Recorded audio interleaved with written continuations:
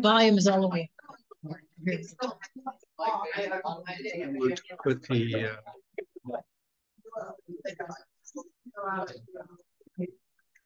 where are the, yeah, we don't need that. Why do we need it if there's nobody online? True. See the participants. Oh, I want to bring up the speaker. There it is. yeah.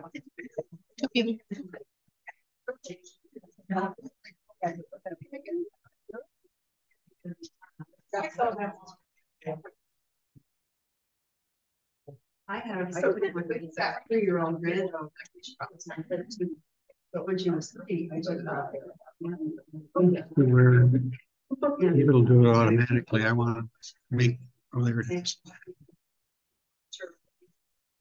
All different than the speaker to be the primary. Oh, I don't know why Mary's look like that. I just tried to change the view, but it's not coming up. Right?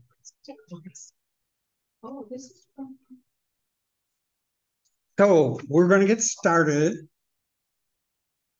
Thanks everybody for coming out tonight. I'm Jerry Paulson. I'm the current outgoing president of the chapter.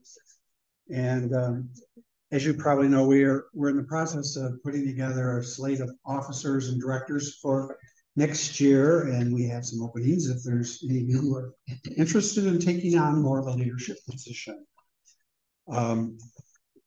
We're very soon, we'll be sending out our annual survey to the members where we get an opportunity to give feedback on what your favorite programs have been and what you're interested in volunteering for, and so forth and so on. But the ballot for the elections won't go out until after the first of the year when we have our slate put together. So usually the two go out together, but they will be separate mailings this year. And hope you all will participate. This is our last meeting of the year, our last program, and this has typically been when we do our seed exchange, and we have lots of seeds to share. And this is a big part of our mission, is to get native plants out into the local landscape. So even if all you have is a little plot by your back door, I can vouch for you that I got some free butterfly milkweed seeds this year, and they all came up, and they're all planted in my garden next to my hosta plant. So, I mean, you can all grow some native species, and some of you I know are creating whole big areas of prairie and wetland on your property. So take what you need to add to that too. As we'll hear later, we are also we've been putting together seeds for a native seed library at the Rockford Public Library. You'll be hearing more about that tonight. And we're hoping that maybe some of the other libraries might take this up too, and we'd be happy to help with them. There's all kinds of different kinds of bags over there and stickers with that you can put them, write the name on, so you know what it is you're taking home, and everything is all over there. So please help yourself. This is how we are able to fulfill our mission. So, as I said, this is our last meeting this year. We don't meet in December, but our January meeting, which will be on the 18th of January, will be a special meeting, kind of kicking off our 30th anniversary year with a speaker who's the the new director of the Natural Land Institute, Alan Branham. Alan is a landscape architect, a longtime native landscaper. He worked for the Forest Preserve District when they started the Clem Arboretum, and he helped put in the prairie there at the headquarters and do a lot of other Forest Preserve plantings. And he has 2 books out. One is called the Midwest Native Plant Primer, and the other is called Native Plants of the Midwest. The native plants one we have in our library here. And he's going to be available that night to sign copies of those books, and we can order them, you can order them directly through the Natural Land Institute at a 20% discount by using one of these order forms or going on our website and using the order form that's on our website. So the Midwest Native Plant Primer is only $20 each. And the Midwest plants of the Midwest, the native plants of the Midwest, which is about this thick, right, Jenny? It's a big, thick book, is $40. So we're ordering them right through Natural Land Institute because they have, they're able to get them at a discounted rate, and that way our members can benefit from the discount. And then he will bring those next January and sign them for you. So those are up here. Anybody wants to pick them up? Also, this is kind of our end of the year program. We like to kind of just thank everybody, all of our volunteers and members who have done all the work of the chapter over this last year. The program, people who put the programs together, all of our native plant sale volunteers and coordinators, the people who write articles for the newsletter, put the newsletter together and do our membership and all of that. So I want to invite Janet to come up at this time. We have, again this year, a special gift certificate for our volunteers who can use this at one of our native plant sales, either the prairie plant, the native plant sale in May, or our tree and shrub sale in September or October next year. So how you want to do this? Well, I don't want to take the whole evening doing this, but I have everybody who volunteered somewhere in this packet. So during the evening when we're kind of not talking about things, come see me and I will give you your certificate. And it's a little different looking this year, just so it looks a little different than last year, and has a picture of a monarch butterfly. So it's a $25 certificate. It's really nice. But again, thank you so much. Couldn't really do it without you. That sounds kind of no, it's true. cliche, but awesome. We're one of the larger chapters in the set. We're now second. We used to be first in the country, and we do a lot of different activities, and it's all done pretty much by volunteers. So we really appreciate what you do, and thank you. Anything else? Any of the officers want to say anything? I'm looking at Linda. She's putting together a wonderful slate of programs for next year, and I think we still have a couple openings. So if you have some ideas for programs. Got one in May. Trying to get some for office. And since it is our 30th year, our July program will be a picnic and tour down at the Byron Forest Preserve, which is kind of where we all started. And we'll have a picnic there and tour of the prairie and some speakers. And then during the year, we'll be honoring some of our founding members and our members who have been members for 30 years, 25, 30 years. So all of next year we'll be celebrating all the good work that we've done. Can you tell us what positions are still open to be filled? So the president, Janet would like to turn over the treasurer's part of the work because she's taken on the plant sales stuff. So that's a lot of work. Or it's not that big of a job, but it's hard. It's just have to be kind of organized. I would not just step away and say, you're on your own. right. But, Same here. I'll continue on the board as immediate past president. Volunteer coordinator, I think was another one. Yes, we're looking for a new volunteer coordinator, and that's a real important job for the plant sales because we need lots of volunteer for the spring plant sale. It's really not too difficult of a position. I mean, we have a database of all of our names, and we have already an established group of volunteers who volunteer at our plant sales. So it's just a matter of the volunteer coordinator contacting these people and confirming, you know, are you willing to volunteer again this year? Here's a list of shifts that you can, you know, choose. So it isn't really a difficult position, and you don't do it all year long. It's just kind of busy. I would say probably beginning, you know, March through the plant sale, and then even the tree truck sale. But then we don't need as many volunteers for that.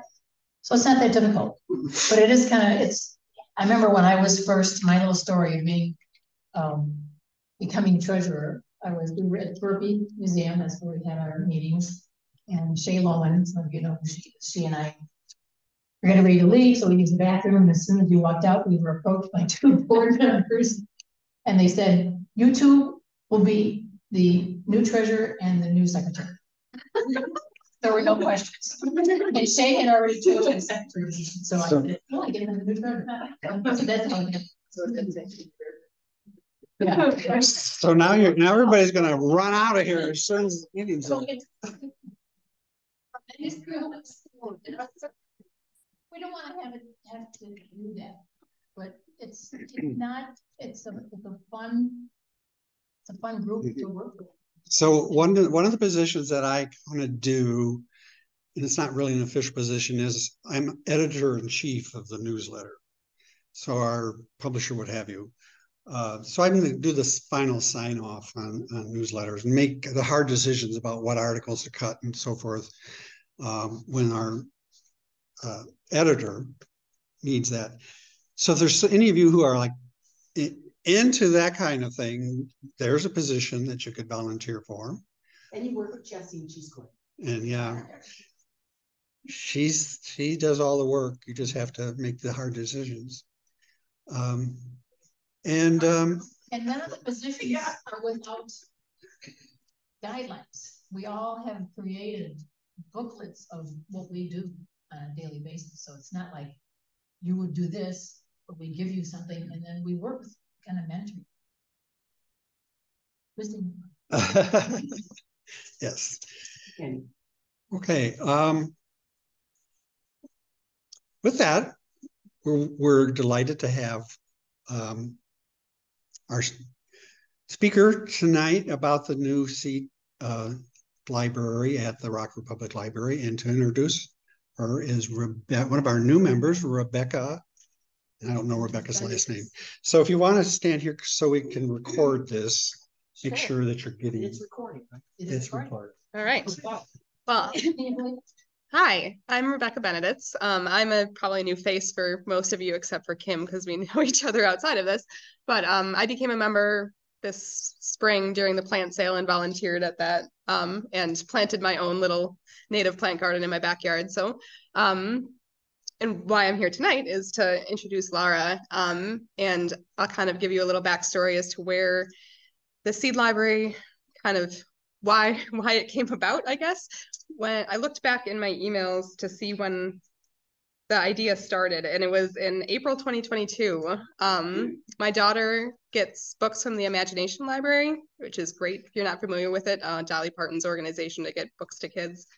And she got one called Gwendolyn's Pet Garden. And it's about a little girl who wants a pet, but her parents don't want her to have one, so she gets a garden instead.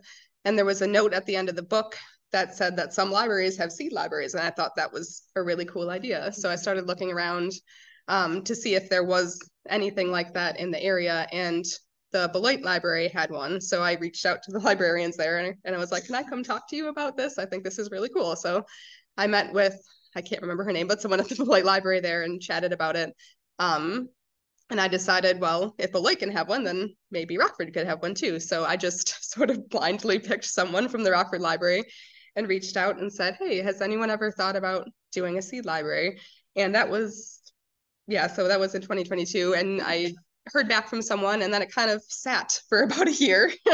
And then I heard back from her again and she connected me with Katie, who is in the youth department at the library and who was excited about this. And so I ended up meeting with her at the beginning of this year, and Laura sat in on that meeting as well. And I basically told them what I had learned from Beloit and said, I think this would be cool. And they said, cool, can we do it and take this and run with it? And I was like, yes, please do. And they did. So if you're curious about doing something in your community, ask, because apparently it can happen when you do. So yes, I don't work at the library. I'm just a ordinary citizen that wanted something to happen. So Laura can tell you a whole lot more about what they're doing. It's not just a native seed library, it's all sorts of different stuff, but I'm sure she can answer questions and let you know more about it. So I'm gonna invite Laura up to talk some more.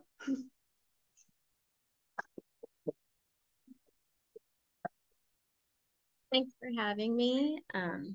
So I'm Laura and I work at the Rockford Public Library for the last year and a half. And I'll make sure I'm here. And just a bit about me. I was not a gardener in the beginning. I was more of a city person. I didn't like nature. And then I just started, a friend introduced me to Florette. I don't know if you know who she is, but she's in the Pacific Northwest, and she was on Instagram and she just showed all her flowers that she was growing, and they were beautiful and they were different colors, they were different varieties that I had never seen before. And so I just grew an interest with it. And then, you know, it was one of those things like you get a seed packet and you try to follow the directions and nothing happens.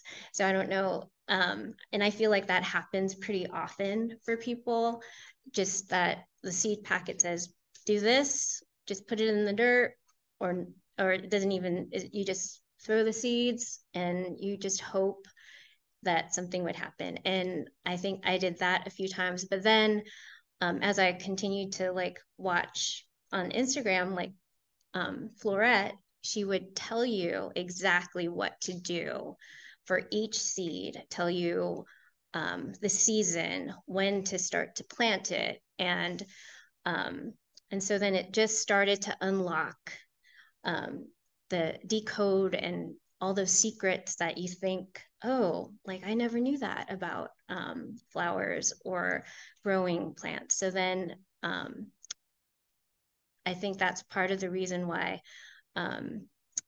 like during the pandemic, a lot of people just started, it's like you have to be outside and you're getting in touch with nature. And it like brought some, it just, I would say, awakened a lot of things in people. And there were resources online. And I think part of that for me was like, okay, how do I grow carrots? I'll look it up on YouTube. So I started like, oh, this is way different than what I thought it would be. Like, I didn't know that it had to be dark for it to actually erupt, to come up. And that certain times of the year is when certain seeds will actually grow. And if you plant them in the wrong time of the year, they're not going to grow.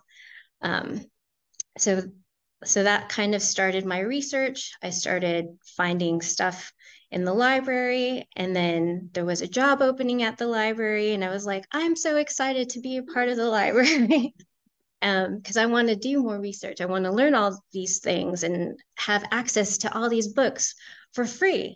So that was part of it. And then come to find out, I'm not the only one at the library who loves to grow things, who we're just exchanging seeds and plants and talking just other staff. And so Katie was one of those people. And so when she said like, oh, I'm meeting with Rebecca about a seed library, I'm like, me too. I want to come. And so, and actually there were a few more people, but I was like, no. So in that meeting, like Rebecca was saying, was like, okay, let's go ahead and do this. So it was, I think we kicked off in May, and that's when we just started small. We took some seeds that we already had, and we got donations as well. We got some from Prairie Moon. And for me, like native plants are new to me. So this past year is actually a year for me where I was learning more. And so like even looking through the Prairie Moon catalog, I loved how it was so detailed about what plants will do, where to plant them. And I think that's still like, I like that to have that conversation with people. And I think this is one of the places that people can come and have that conversation, because it is so hard. It's like to be able to just hear, like, every zone is different, every microclimate within your backyard is different. So it's like trying to understand and learn how to get that seed to grow, and learning it from other people, because everybody has a different way, and some methods work for you and some methods don't. So it's just, and I love that about gardening. It's a trial and error. It's an experiment. It's different every season. And so, yeah, that's part of why we wanted to do the seed library too, is to give people access to try, to go out there and get seeds and just to plant something. And we're also next to, I think, the Jeremiah, I forget, it's like they have raised beds right next to us, where the Heart Library is. And so, and they just, whatever is grown there, anybody who comes by can pick it out for free. They had like zinnias, they have peppers, they have everything. And then we'll even go over there and we'll just grab seeds. So that's another thing that it's nice to have that resource as well. Yeah, so as far as the seed library, we started it in May. And we just, as we get seeds in, Katie, she usually creates envelopes, and we put them in our little, it's almost like a hardware cabinet. And so we'll put envelopes with maybe 10 to 15 seeds in each, usually a coin envelope. And that's about, and we just tell people through social media and let them know that they're available to take. So we have them from all, like from sunflowers to cucumbers to tomatoes. And we even had someone who does native, like they grow their own native seeds, and they came in and they even had, they talked about native seeds to people who were just coming into the library, and she gave them out, which was great too. So yeah, so that's just kind of where how the seed library got started and where I'm at. And yeah, and I'd love to also learn from you too about, I went to the Clem Arboretum, their opening weekend, and I probably picked some up from Wild Ones. I got some Baptisia and some rattlesnake. And I have some, the gold ones. I forget what they're called. Yes, goldenrod. So I have those that I'm trying out, and I'm gonna see how that goes. Hopefully they'll come up next year, which I think they will. So Great. Yeah. Do you have then resource materials available for how to grow the seeds? We have books. I think in the next year, I would like to have something more. We're starting to have pictures of what each seed what it grows up to be and when to plant them. And so that's something that Katie has developed, but I personally would love to have like something like what I've seen in YouTube, just to say exactly when to plant, how to plant it, and do a demonstration. So How do you organize what you put in card catalog or your seed catalog? we just Alphabetically or by natives or herbs or just whatever? we go through them so fast that we just, as soon as we get seeds, we just put them in there, and then it's usually within a week or less, all the seeds are gone. Yeah. Now I've seen some places, because there's a ton of stuff online, tons. Libraries doing it, and YouTube videos and stuff.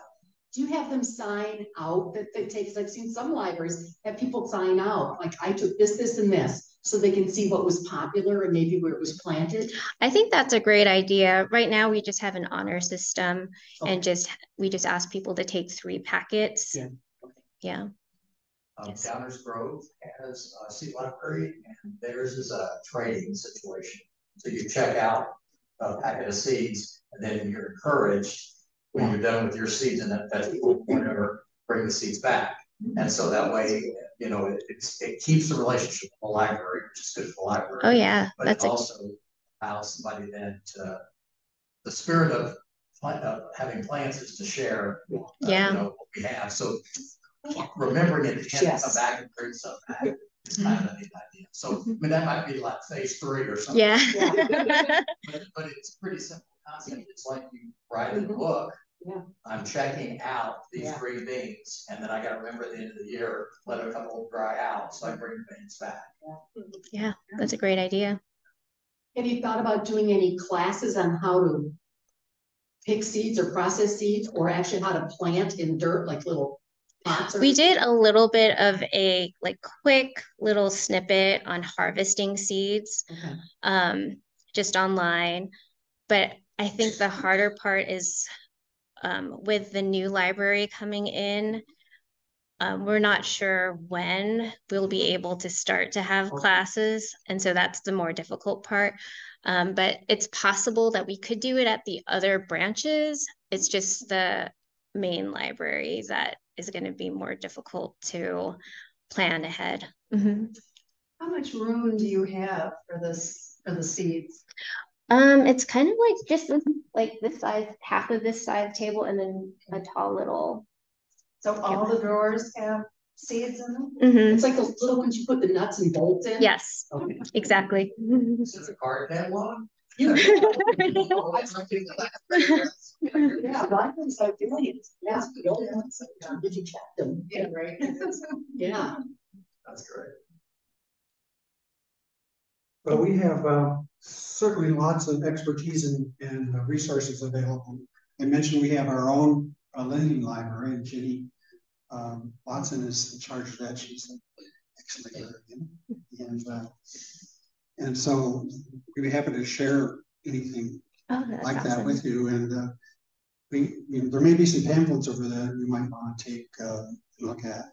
But actually, the Prairie Moon catalog is probably the best to have. We always used to get extras of those and hand them out. Just because it's online, I think. Yeah. You get somebody, if you're an artist, if you go look up an artist, so it's right. You just gave them the URL. Yeah. It's a handout. See if that might be a really that's a good idea too. And I think we have some little slips over there. Yeah, I can some of that information out there. Well, thank you. We're so glad we can help out with this, and if it, really work. This may be a model for other chapters to work with our local libraries. So you ask her to join. Yeah.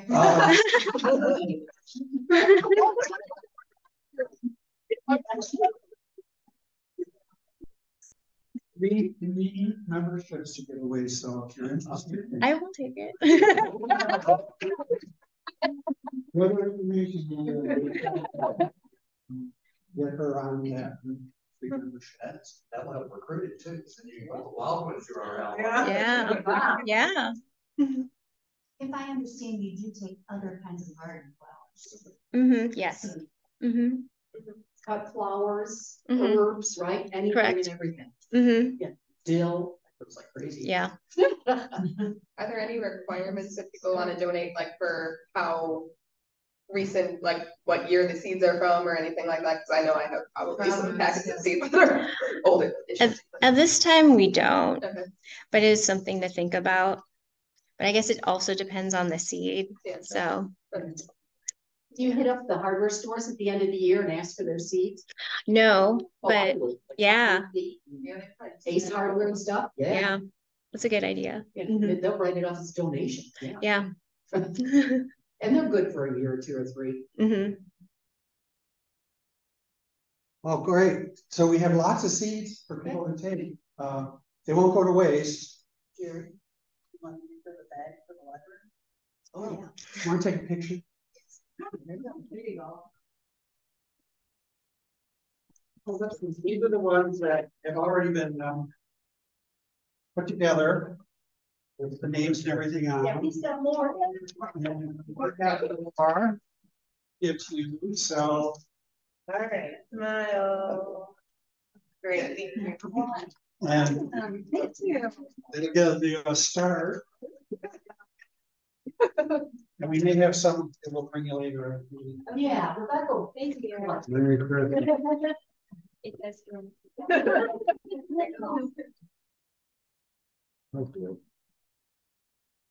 So that concludes our program for tonight. Those who are here, will please help yourself to some refreshments and pick up your order forms for the books and volunteer and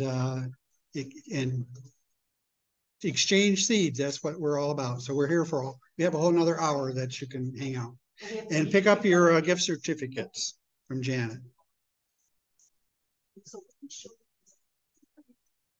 I don't understand.